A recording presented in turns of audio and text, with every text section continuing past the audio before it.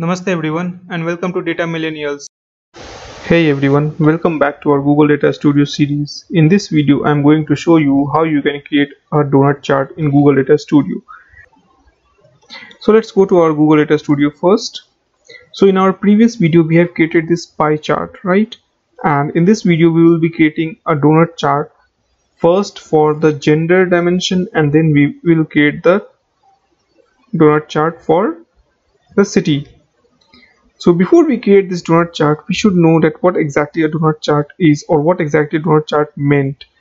Basically, it meant to express a part to whole relationship where all pieces together represent 100%. It works best to display data with a smaller number of categories, either from 2 to 5 or 2 to 7. So as we had discussed in our previous video, pie chart as well as donut chart displays the data where the number of categories are less.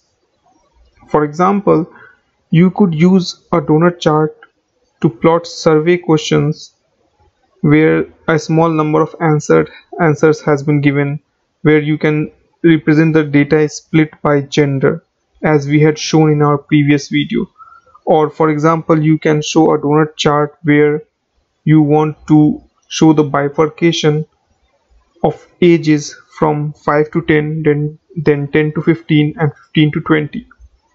So we will have our donut chart show the data representation effectively only when we will have a small number of categories.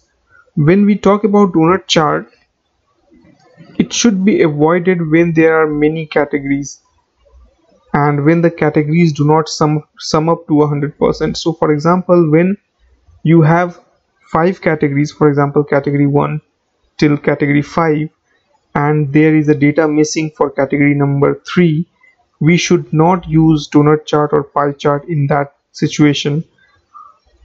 While we are talking about donut chart, we should know the pros and cons of donut chart also. If we talk about the pro of donut chart, it's very simple and compact representation. It can give us a read at a glance view, and it's very easy to represent our data. While the cons are it's difficult to compare relative size of the slices. When you create a donut chart, you won't be able to compare the relative size of that particular chart slices, and once the data become cluttered and dense and the new categories are added, you won't be able to basically get the insights from a single donut chart. So let's go and create a donut chart first and see what are the complications or what we can get out from this donut chart. In order to create a donut chart, what you need to do is that you need to click on this add a chart button. Then under this pie, you will see this donut chart. Click on it, and then you will have this option. You can drag it anywhere on the canvas. So for example, I want this donut chart here.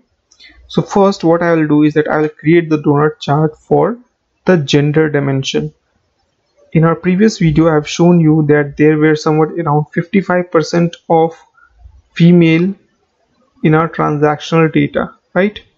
And we have in this donut chart, I'll again represent the same thing, but currently by default we have this card type. So let's talk about this card type, and then I'll create another donut chart with the gender data. Now within our card type, we had 4 types of cards: silver, signature, platinum and gold. When you had created this donut chart, you will see that okay, around 26% of people having a silver card, 24% of people had signature card, 24% of people have platinum card, and 24% of people have golden card. So almost the data is equally distributed, right? So our card type is equally distributed with our customers. Now the thing is that if we want to check within this that how many male have these cards, we won't be able to do it because Google Data Studio doesn't provide us the flexibility to do a complex visualization. With this donut chart, we won't be able to put the bifurcation of gender. That's why donut chart or pie chart is not used in the complex visualization dashboards.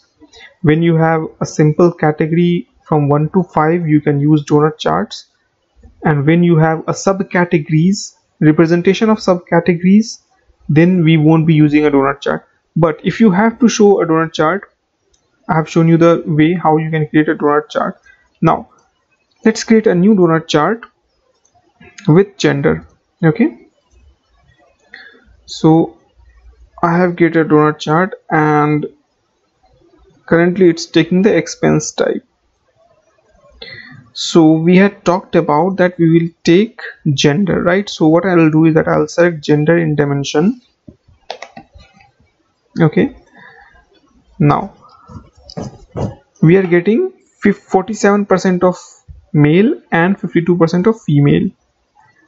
So with this simple categorization of gender and with this simple categorization of the card type, we can get our answers and we can get our insights that what is the population of our customer which is having a silver, signature, platinum or gold type of card, and what is the population of female within our customer and male in our customer.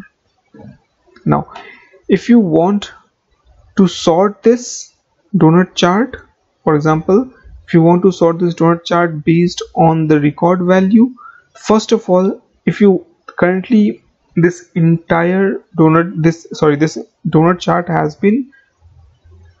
is showing you data at a count level. Okay, so it's showing the data at a count level and it's getting the percentage at a count level.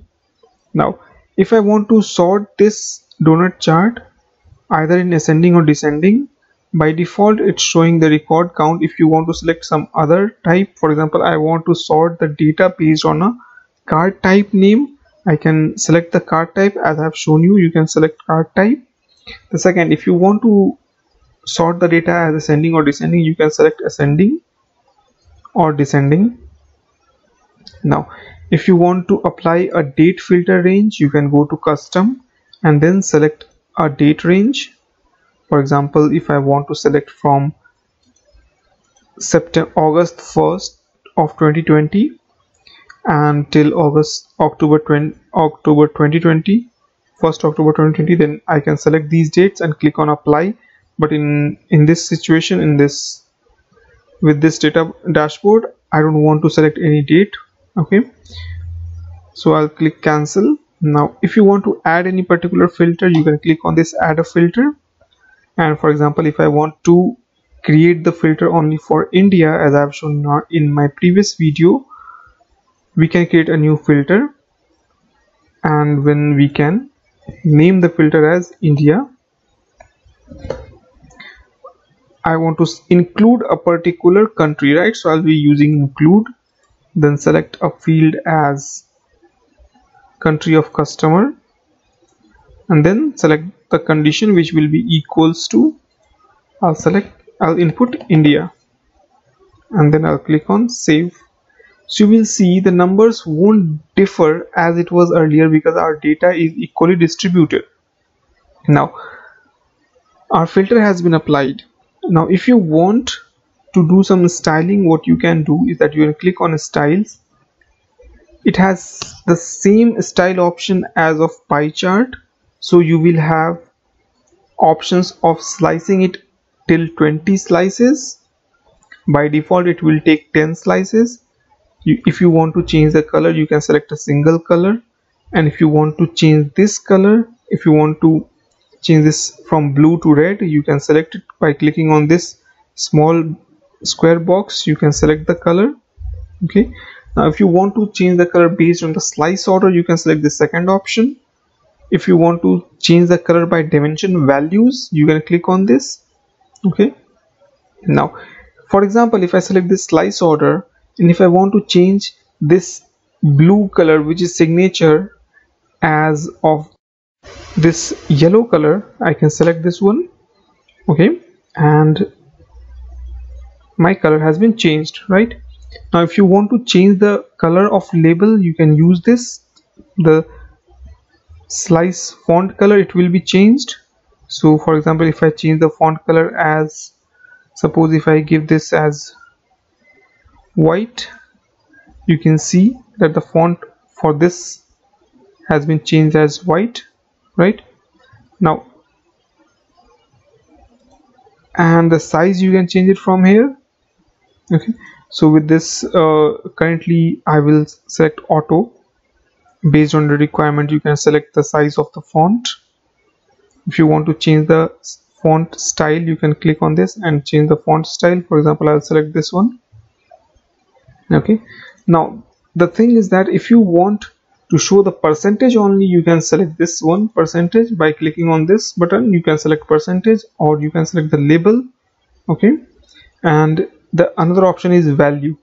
It will directly show you the count of the value. For example, for silver we have 1005, for signature we have 935 customers. Right, so let's keep percentage here. If you want to change the background color, you can select here and change the background color. For example, if I'm selecting this one, and the border color as black with the border style of 5. If you want to change the legend style, legend fonts, you can go to legends and then select the font color. For example, if I select the font color as this deep black and the legend style. Okay, so with this, selecting this Tahoma as a legend font, you can see that the font has been changed. Now if you want the alignment of the fonts, for example, currently it's middle. If I select top, you will see that the font has, this legends has been shifted to top. If I select it as bottom, it will go to bottom, but it's better to select middle currently. Right, the max number of lines is based upon how many subcategories you have for your legends, or how many categories you have for your dimensions. Now if you want to show the chart header, you can use this one and the chart font. So this is how you basically create a donut chart. If you click on view, you will see that you will have this donut chart, and it will show you the percentage of the categories. Similarly, we had created this donut chart for male population and female population of our customer. So we have reached at the end of this video. In our next video, I'll show you how you can create a Google map in Google Data Studio. Hey, if you find this video insightful, then do check out other videos and hit the like and subscribe button.